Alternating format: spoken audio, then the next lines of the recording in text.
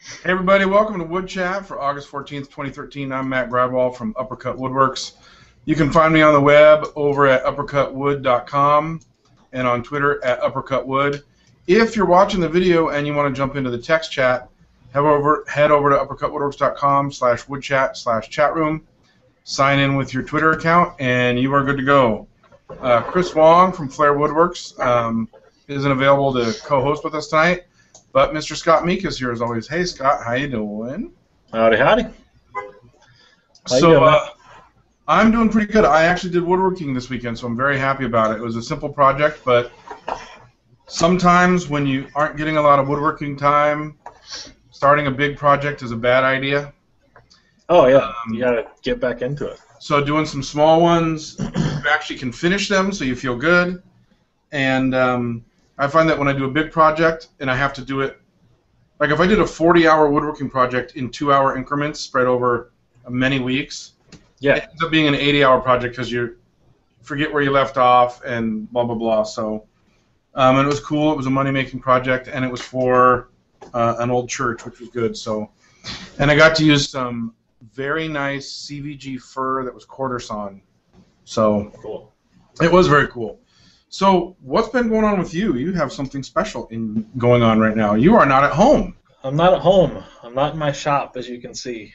This is a cheap hotel room in Cincinnati, Ohio, a.k.a. worst state ever. Sorry, Michigan versus Ohio State rivalry going on there. So, any Ohio people, I apologize. It's not you, unless you're an Ohio State fan. But then, you know, no, I am. I'm in Ohio, and I'm hanging out at the Popular Woodworking headquarters and filming a DVD on making wood-bodied hand planes, laminated style hand planes. So we just finished day one today, and looks like we'll probably wrap it up tomorrow. Cool. And the DVD will be in stores, do we know when, for holiday? I have no idea. I don't know if it'll be that soon or not. I'm not sure. So cool. I'll have more details, hopefully, by the end of it here. So. And don't you have a picture about that? Yeah, actually, Megan Fitzpatrick came in and snapped a picture right while we were getting ready to start shooting. I'll share it here. Okay.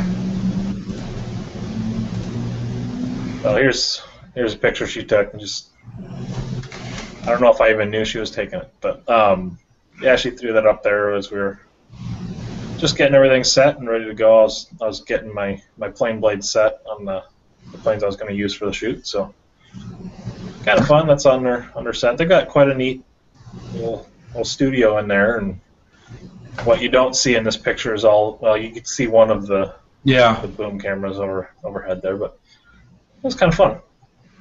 That's cool. So is that like that wall hanging cabinet with tools on it looks like a prop? It doesn't look. Yeah, it's. Well, I don't know if I'm allowed to, break the barrier. Real work in that studio.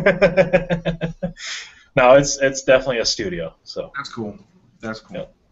Right on. So a 3-day venture might turn into a 2-day venture, which is going to turn into a DVD that people can find in their stores about how to make a wood-bodied hand plane. Yeah. Starring you. Yeah, it's basically the same thing I do in the classes I offer. Obviously, the DVD is not going to have my one-on-one holding your hand through it kind of deal, but yeah, it should be chock full of good information, and hoping it's good. The first few scenes were a little rough, getting used to being on camera and getting over tongue-tied, all that good stuff. So it's a whole lot different on that than something on Woodchat or teaching a class or something. So, but I guess everyone goes through it.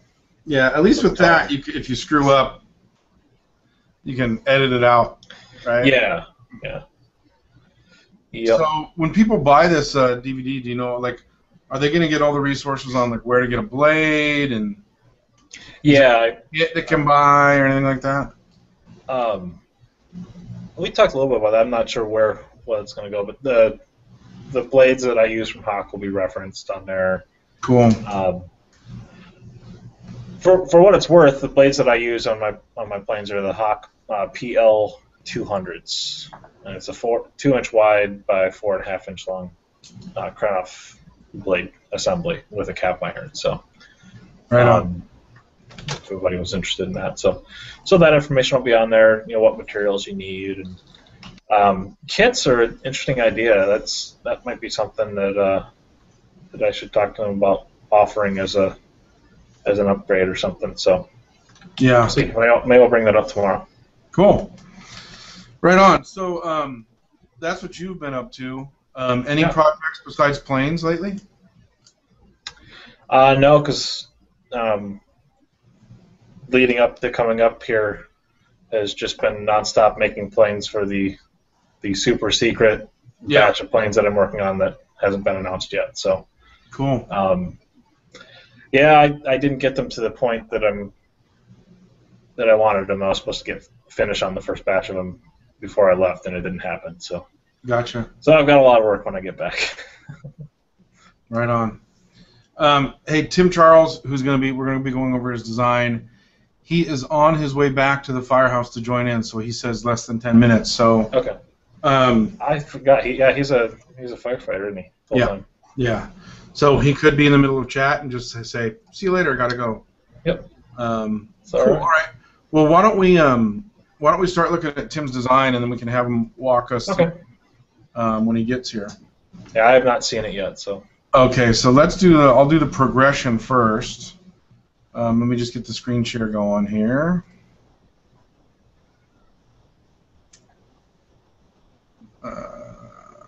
I think I want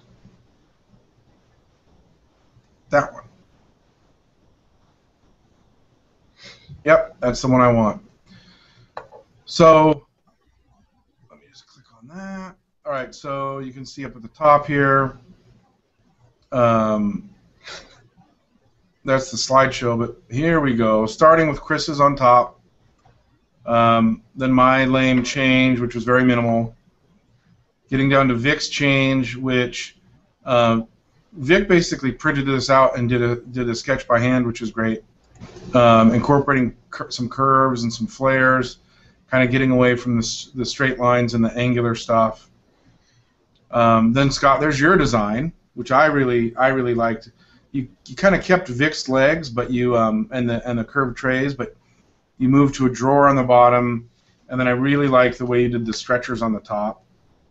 Yeah, this far in, I'm still really pleased with that. I think I'd change the top a little bit, but yeah, I'm still really happy with it. I really like that one. I also like Greg's. I do too. A lot. I think the legs look pretty cool. And then Megan's, which is similar to Greg's from a leg standpoint. She changed.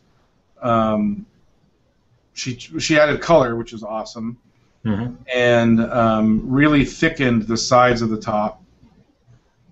Then we get to Diami, who it looks like it's very organic and almost one piece. So I like I like all of these actually. So then we get to Brian's.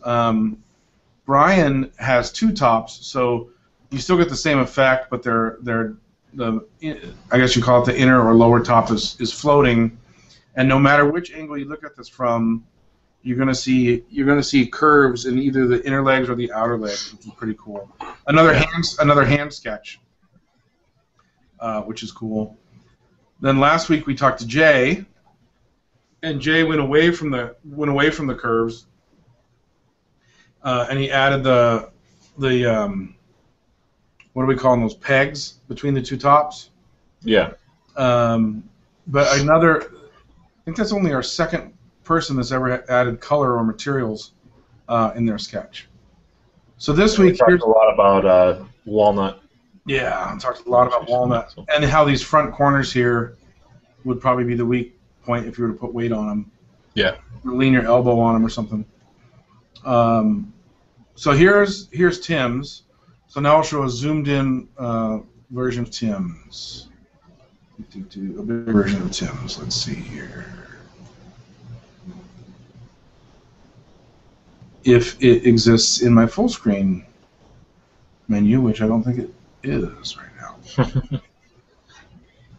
Try this. Yep, here we go. Okay, so you can see that? Yeah. So Tim did another hand sketch. 40 inches wide, 20 inches deep, 9-inch wide sides. So I think that means the upper top sides are 9 inches wide each. He brought back a lot of the detail from the original top, where there's that.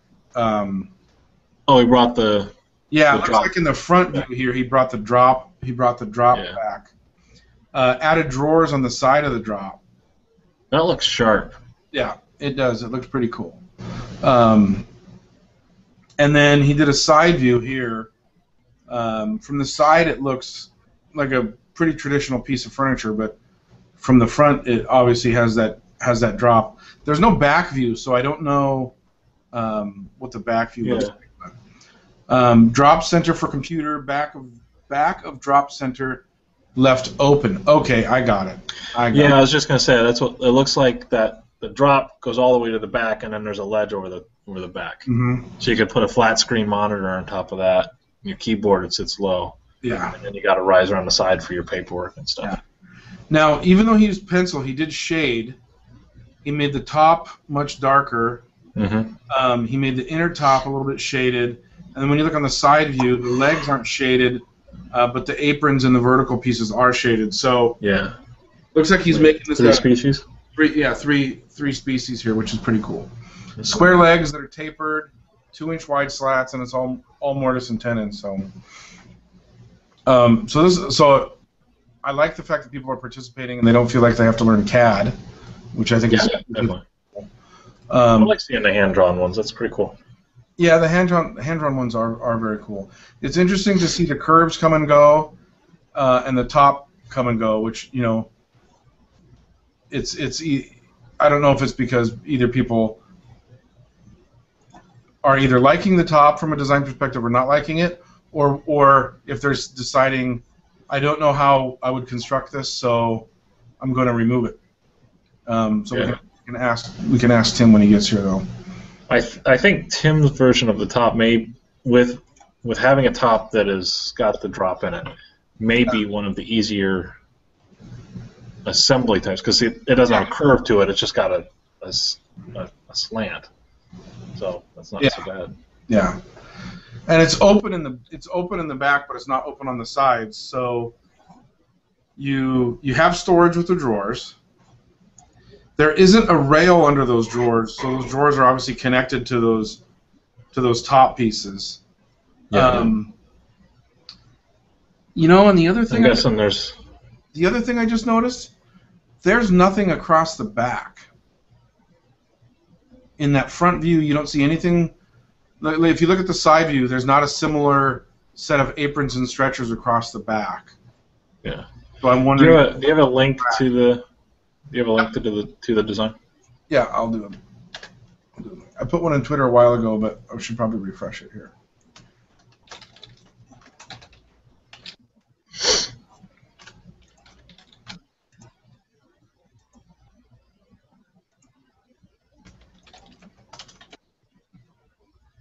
Hey, Diami. He says he's watching between writing and uploading. Between what? Uploading? Oh, writing and uploading. Writing and uploading, yeah. Okay, cool. So, Scott, what do you think? Would this thing rack side to side without a back stretcher? I'd be worried. I don't know. I was wanting to see it again. I'm not seeing it pop up yet. I don't know. I guess it kind of depends on how he's got the drawers, that transition between the side and the legs and the drawers. Mm-hmm. And the top. Because he's got some nice beefy connections in the corners, so you're basically creating nice corner joints, and it could do the same thing. Because I would assume there's got to be a back on the drawers at least. There's got to be a back on the drawers. Because how I'm looking at it, there isn't a back across the center because we know that's open. Yeah. And there's no lower stretcher. Yeah. Well, how I'm looking at it is he's got where you're seeing the drawer fronts, and then there's a box that's hanging off of the top and connected between the legs. Yep. And then in that box it's the drawer, a little piston fit drawer or something. Yep. And then so you could create your structure there. Yeah, the box will definitely help. Especially if it's tied to those upper side aprons and the top. You're essentially creating a very strong corner, right? Yeah, that's my thought. There is no back view. I wonder if he does have a design for the back. It's just not in here. So, people. Did you share it again? I'm not seeing it. Oh, when you shared it again, it didn't come up on the Woodchat. Oh yeah, you didn't have the tag to it. That takes a while to refresh. Here, I'll put it in the G Plus chat for you. So I'm wondering if there's a back view that we're not seeing that shows more detail.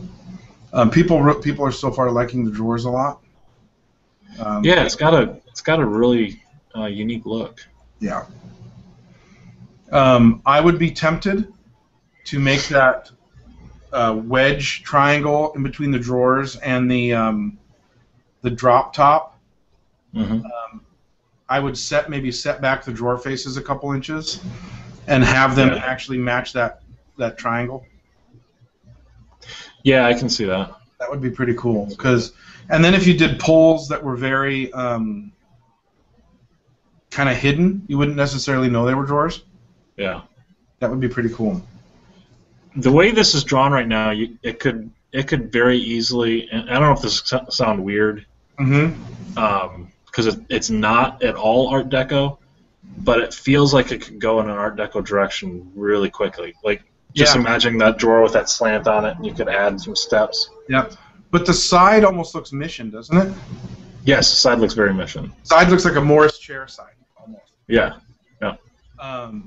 That could be very cool. You could also go green and green on this. Yep. I think there's a lot of cool potential in here. Jeremy Morgan says maybe a wide back apron that would create a back behind the drawers to help prevent racking. Yeah, I think so too. If you did the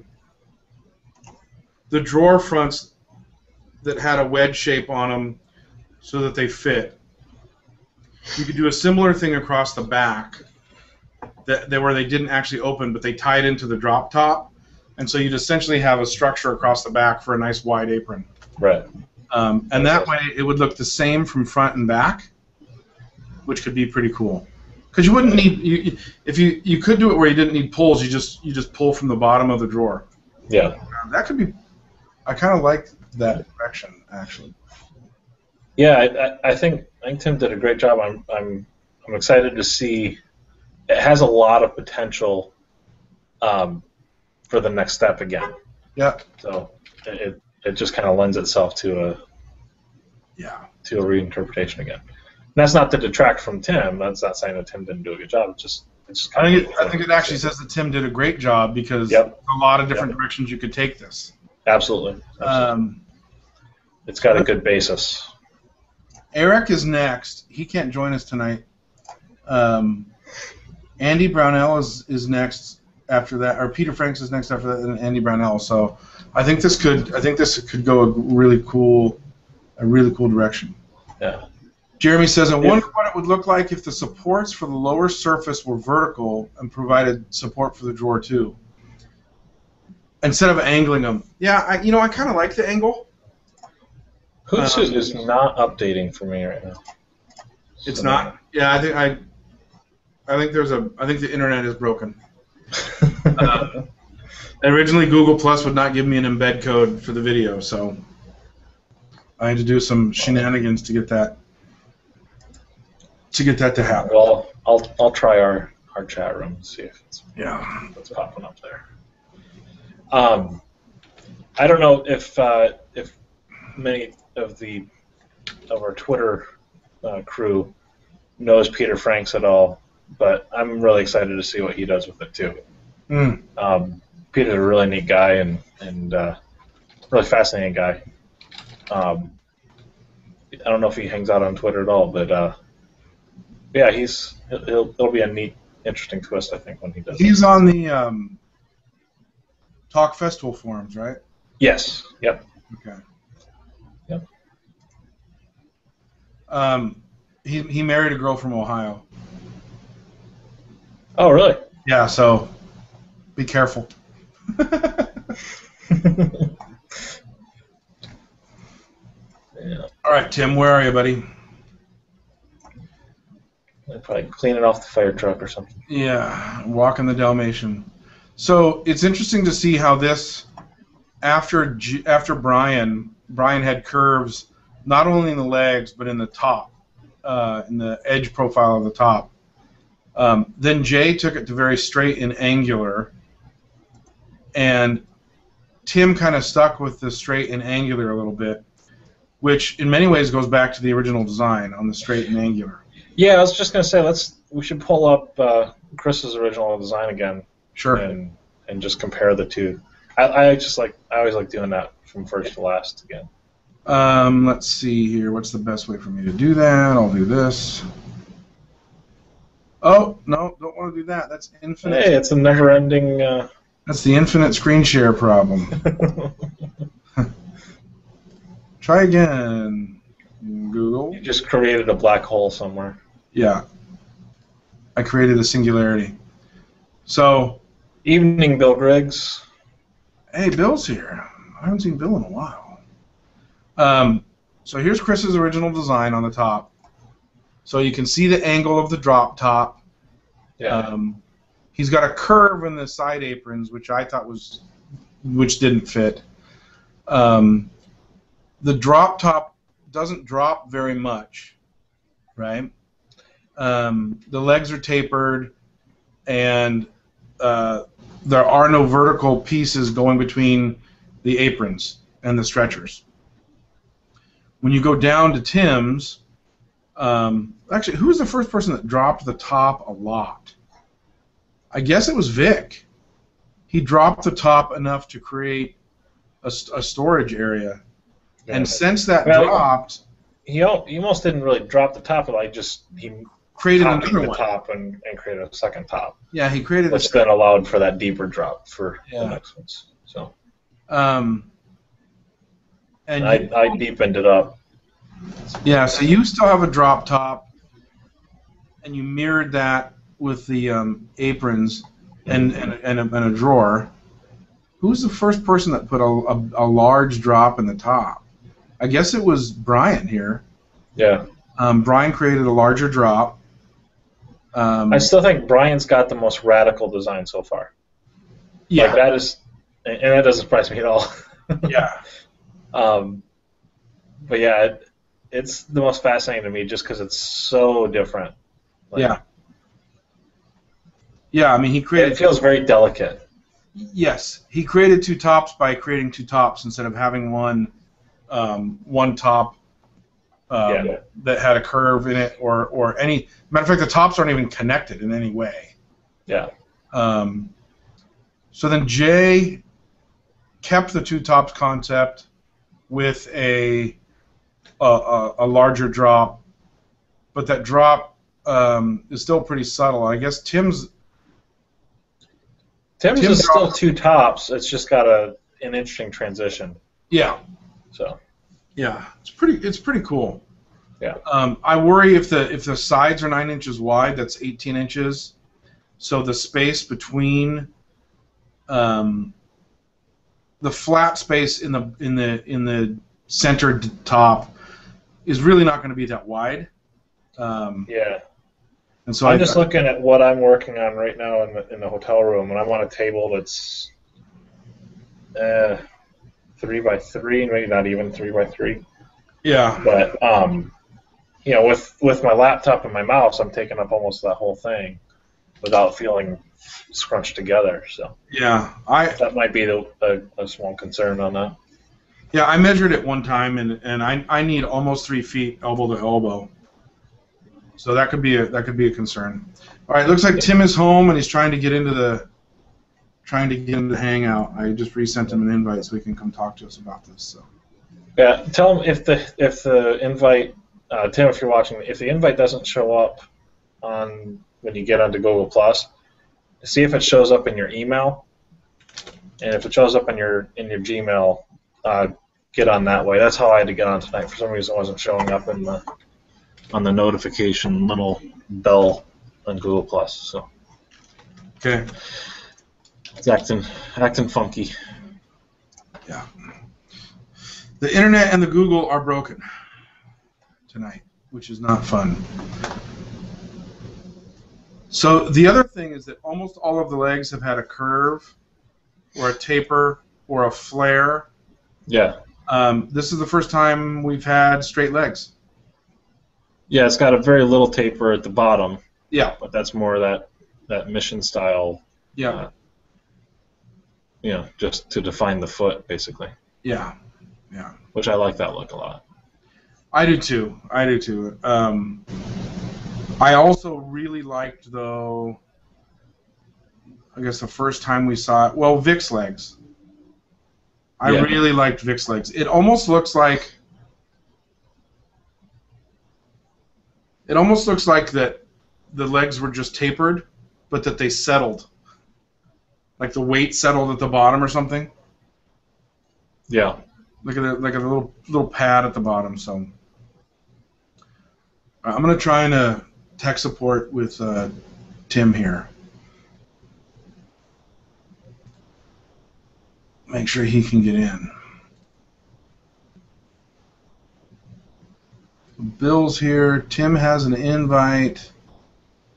Let's see. He's listening to the video but trying to figure out how to join. Okay, you have to.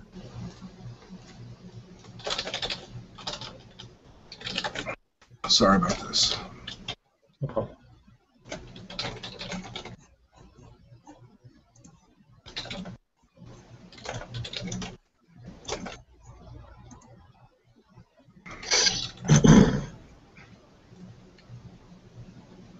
You'd think we'd want to make joining a Hangout a lot easier.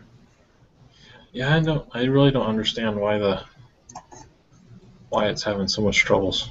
Yeah. We have had issues with if people circle you and you circle them after the Hangout's created, they can't join. But I checked that before I created the Hangout. We were both. Yeah. So I don't know why that is. Interesting. Yes. I wish it would let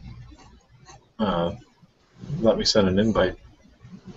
Yeah, that's weird. I think maybe we have to make you an admin of the page.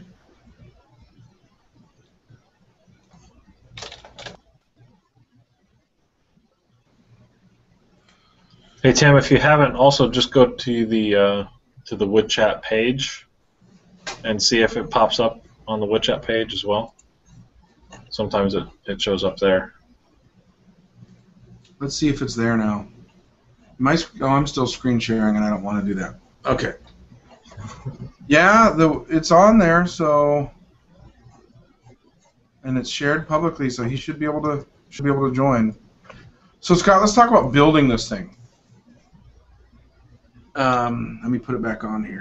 I think the toughest spot is going to be the transition from the top down to the slope sides, especially between the back top, and because you got 3 points coming into a weird angle. Oh, right. You have the ramp coming up. Yeah, and then the side top, and then the back top. Yeah. So you'd almost want to make, because it looks like it's drawn as 3 pieces for that top. Yep. But you'd almost want to make that a solid, you'd want to do a veneer on a substrate, a plywood type substrate, to create strength. Yeah. And then you'd almost want to hang the dropped part off of that, so that would come in farther into the sides. Yeah. Of those sides, you know. Yeah, and I had you'd probably end up building that top upside down. Yeah. Right. Yeah, that would be. It looks like there's no overhang where the top doesn't overhang the legs on the front or the side at all.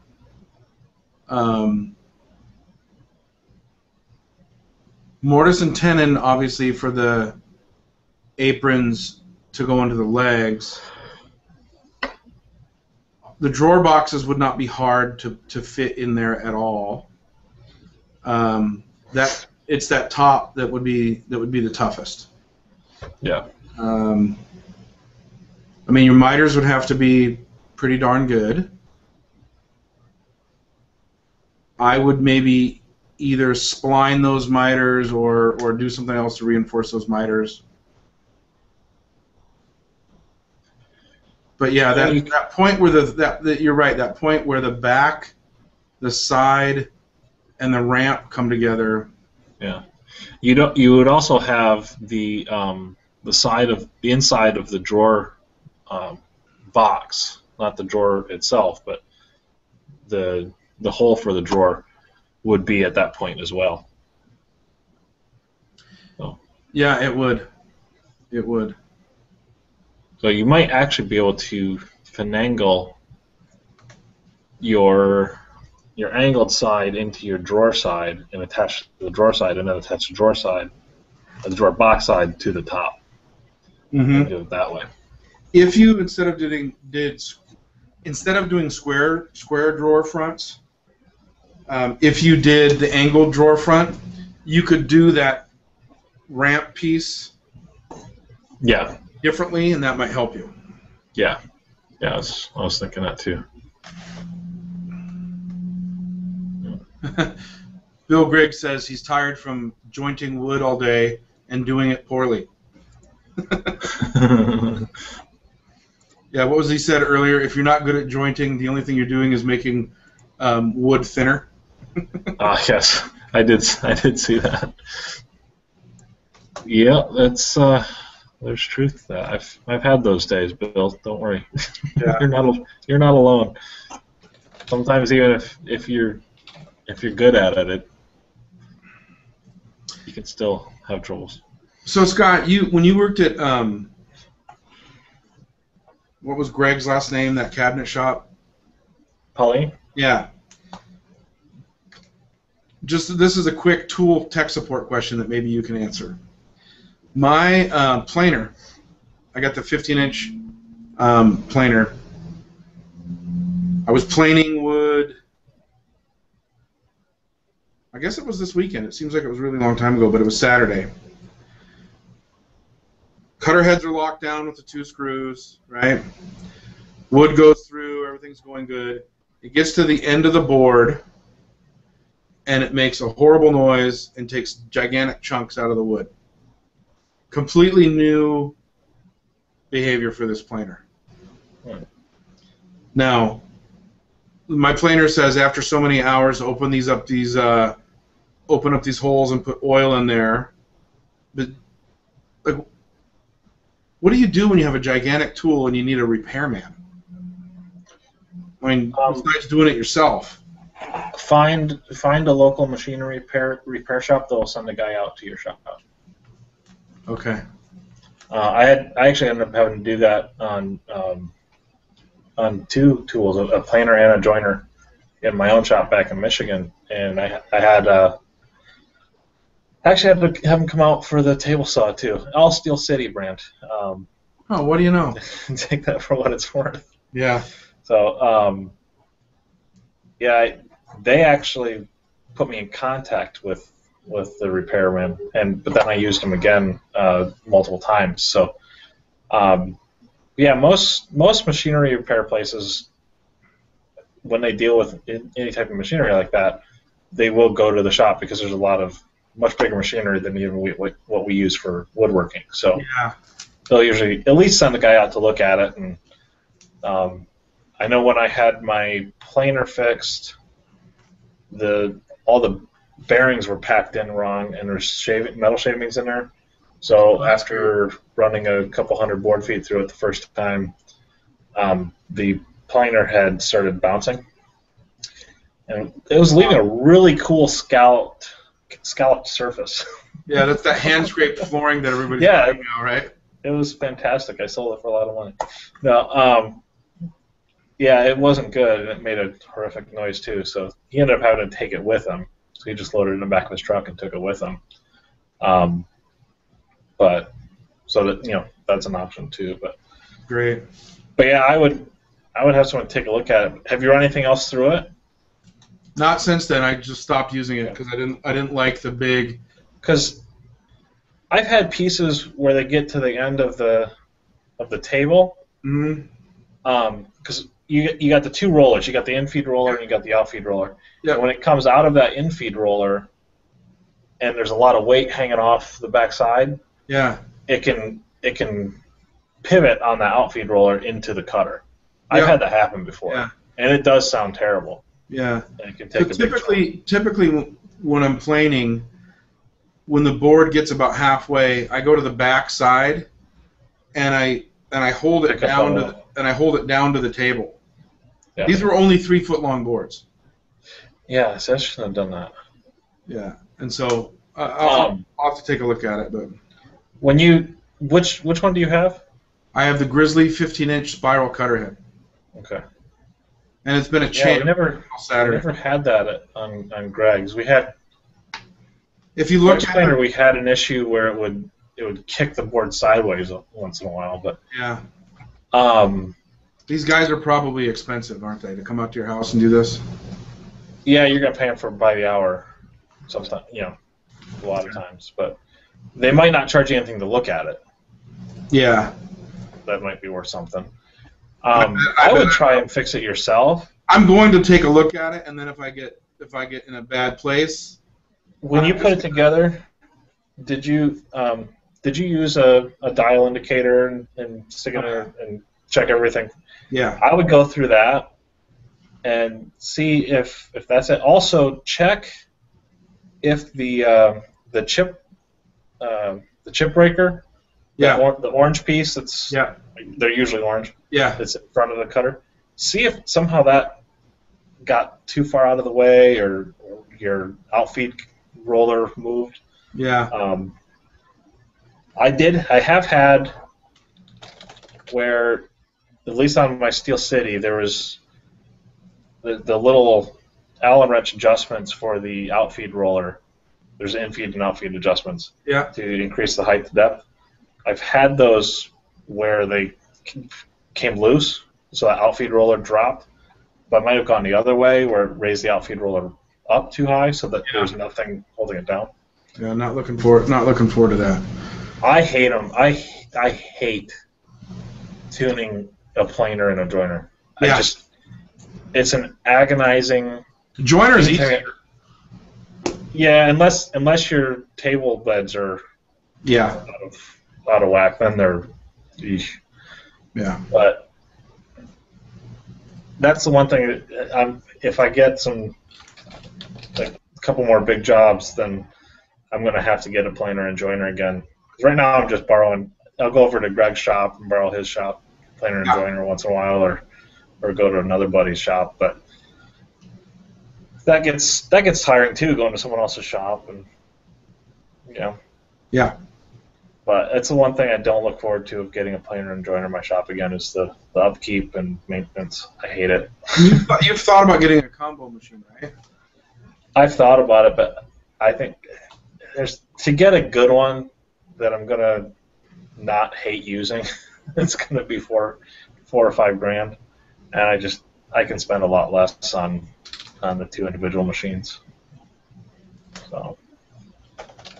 What's weird is I'm thinking about just getting a joiner and not even bothering with the planer, because basically I just use the joiner as a top feed planer.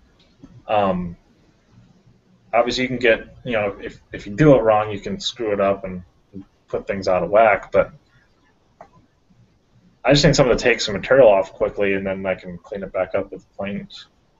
So a joiner almost. It seems weird, but it almost makes more sense for me.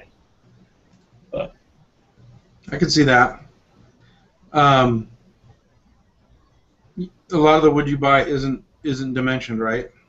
right. It would be nice to have both again, but Yeah. we'll see. All right, I'm still trying to get Tim in here. That's so weird. I don't understand why it sometimes just doesn't show up. He's in our team member circle.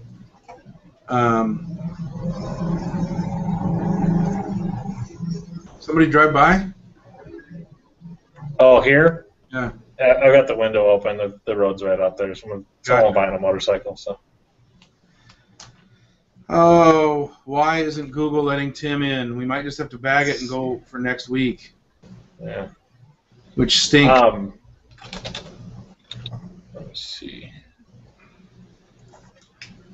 I don't know if Tim heard me say check his email. Let's see if he got an invite in the email. Yeah. Did you send an invite when you first? I've sent him like 5 again. invites. I've sent him 5 invites.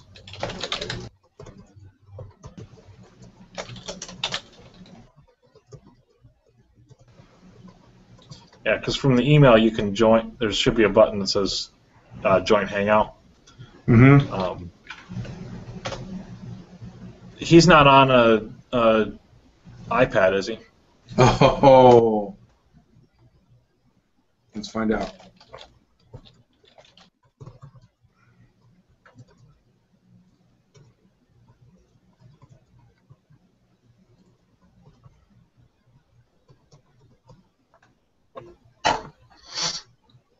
Yeah, because we found that out with Justin Lieb a couple weeks back that it wasn't liking the iPads for.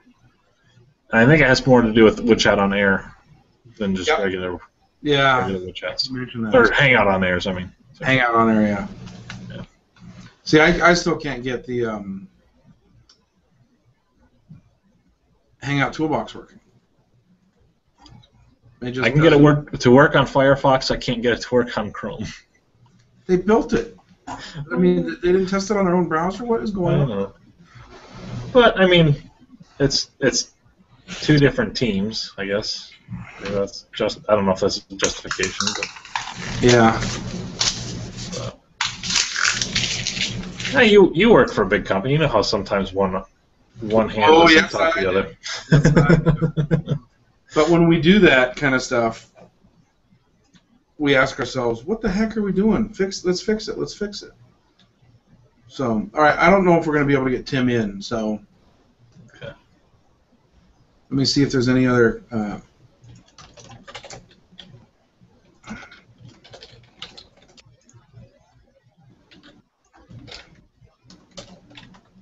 Yeah, talking about machine repair, that was honestly one of the biggest motivating factors for me for going more the hand tool route.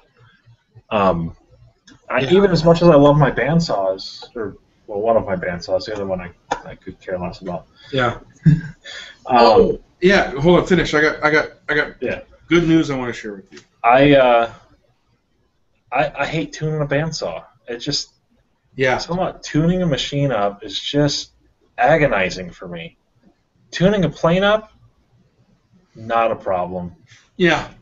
I hate tuning up power tools. Hate it.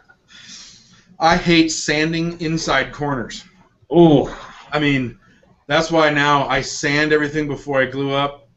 I put tape down, blue tape, so that the glue squeeze out doesn't get anywhere. Okay, so what I was going to tell you, so we talked a lot about bandsaw blades recently, Laguna and all this stuff, and the wood slicer from Highland Woodworking. And I feel like my bandsaw, it doesn't track, right? Like I'm cutting a straight line, and it wants to go all over the place, and I feel like it's just not really cutting through the wood very well. Well, I had a wood slicer, I just hadn't put it on, right?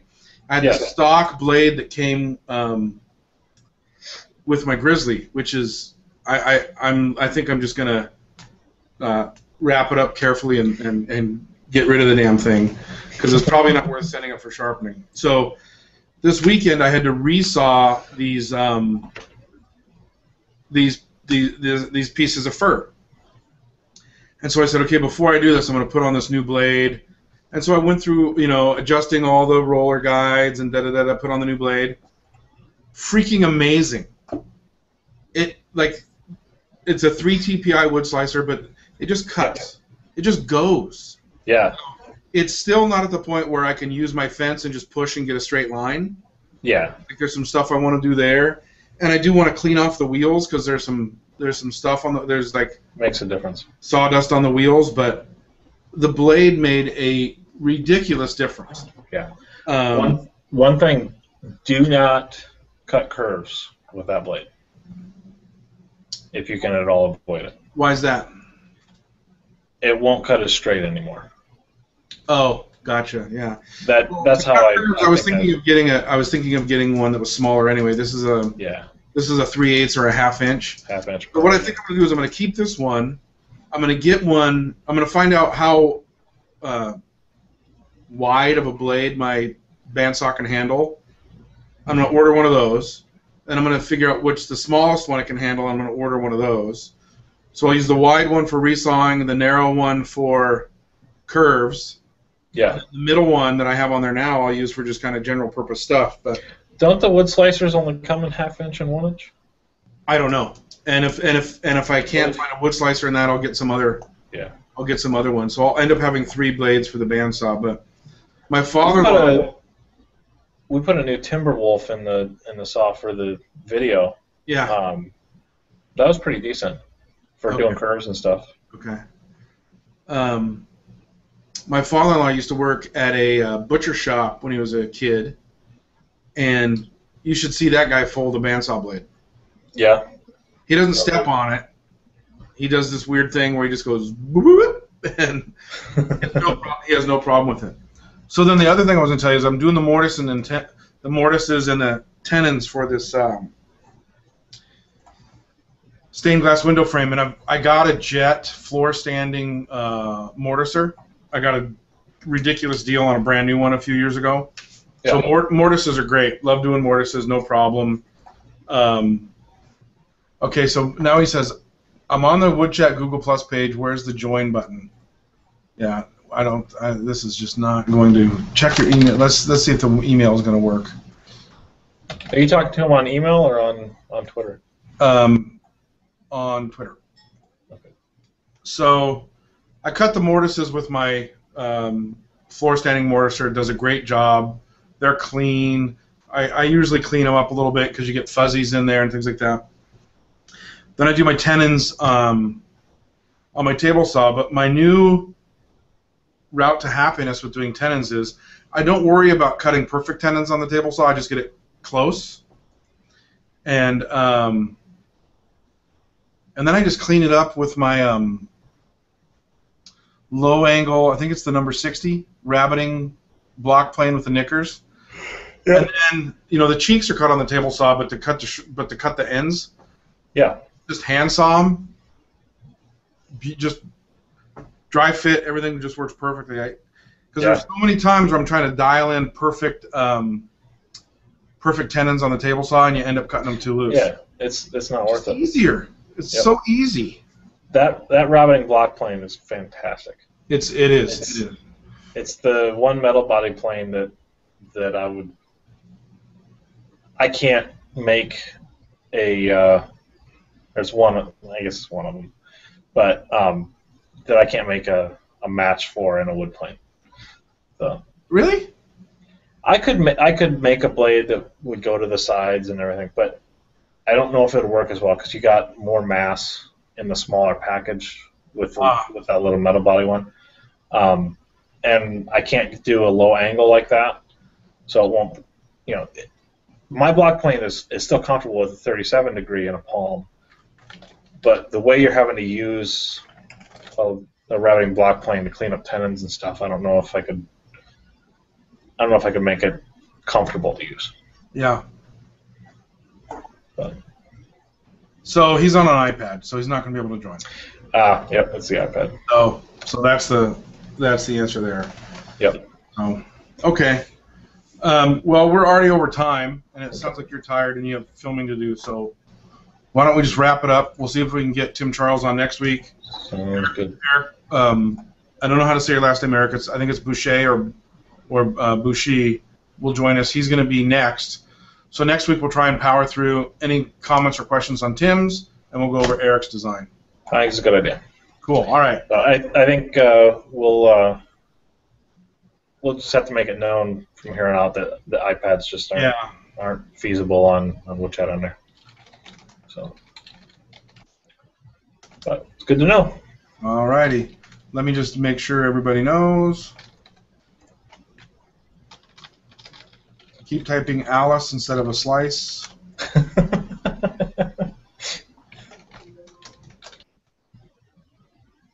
Oh, he says he's not on iPad. Oh. Well, then I don't know. I have no idea why it's not working. A test run with him next week. So. Yeah. So he says no. I think next time we can try to, and obviously it didn't work out to get him in before I joined, but I think we found that if the guests join first before the regulars, it helps too. Okay. So cool. All right, everybody. Well, so we're going to call it tonight for Wood Chat for August 14th, 2013. We had some problems getting Tim Charles, a slice of wood, into the Hangout. We'll try again next week. If you're on an iPad, you can't join the Hangout. Also next week, we're going to be visiting with Eric, who's going to go over his design. We do this every Wednesday at 7 p.m. Pacific and 10 p.m. Eastern over at uppercutwoodworks.com/woodchat/chatroom. Remember that even though the Woodchat Hangout is ending for the night, Woodchat is 24/7 on Twitter. Just use hashtag Woodchat, and I'm sure one of the friendly Woodchatters will answer your question or review your design or whatever other kind of help you're looking for. Last week we did a tool recommendation, and Jim Ashley went out and bought himself a new nice Bosch barrel-handled jigsaw. So that's it for us. Scott, you want to say goodnight and remind people where they can go to buy awesome wooden hand planes? ScottMakeWoodworks.com. Right on. All right, everybody. We will see you next week. That is it for tonight. Thanks, everybody.